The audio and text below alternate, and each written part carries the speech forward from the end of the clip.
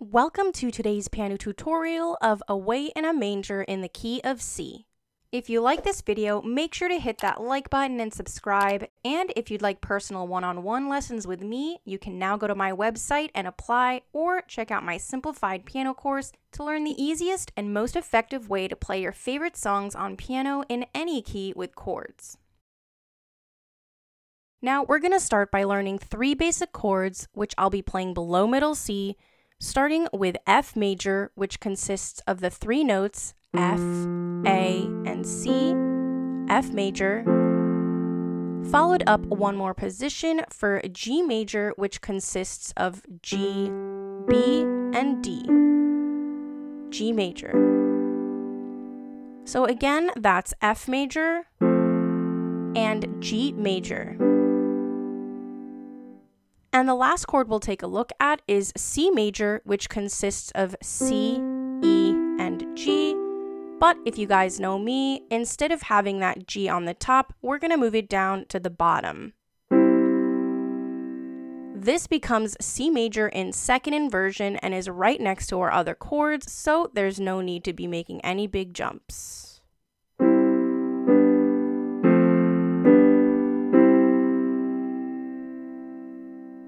Notice how from C major to G major, the thumb stays exactly the same. C major, G major, C major, G major, and vice versa. G major, C major, G major, thumb stays the same, C major. Alright, moving on to our left hand, which will place an F position for the entire song, which means our pinky will rest on F and our thumb on C. So, hands together, each of those chords will look like F major, G major, and C major.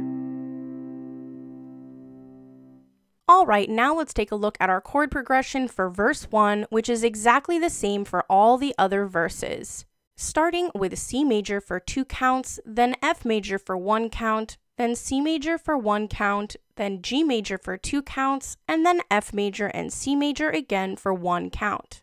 Then line 3 is exactly the same as our first line with C, C, F, C, and our last line is G major, C major, and F major for only 1 count, then G major for 1 faster count, and then end with C major for either 2 counts or 4 counts, however you like. What I like to do for that last C major chord is play it for 4 counts and add a sus4 to it on the 2nd and 4th count. So what that simply means is that I'll be adding an F with my pinky, which in the key of C is the 4th. 1, 2, 3, 4. So that'll look like C major, C sus4. Again, C major, moving the pinky up, C sus4. This adds a lot of texture to the sound and gives a little breathing room in between the verses since I'm sustaining that C major chord, but is totally optional, so if you don't want to add it, just stick with playing C major without adding that F. Now let's play that with just our right hand from the beginning of the verse with C major. Ready? C, C, F, C, G, G, F, C, C, C, F, C, G, C, F, G, C. Great, now let's try that hands together, and for rhythm what we'll do is play both hands together on the first beat of each chord, and you can also alternate between the right and the left hand for some added momentum, and if you'd like to hear what that sounds like, make sure to check out the video in the description box below for part 2 of the play along video so you can hear how that sounds and feel free to play along with me. Now let's try that hands together from the beginning of verse 1 with our C major chord and add the C sus4, which is optional, at the end. Ready?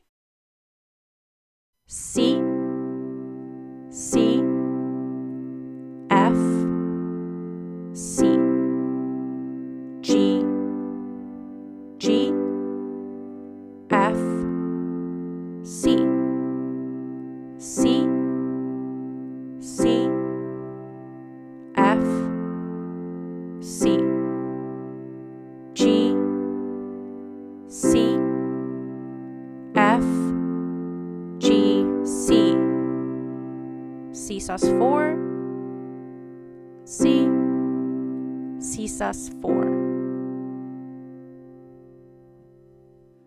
And that's it, guys. If you'd like to hear those chords with vocals, click the video in the description box below for part 2 of this video and feel free to play along with me. And that's it, guys. If you like this video, please give it a thumbs up and subscribe, and comment down below with what your favorite worship song is that you'd like to see me do next. Love you guys, and see you next time.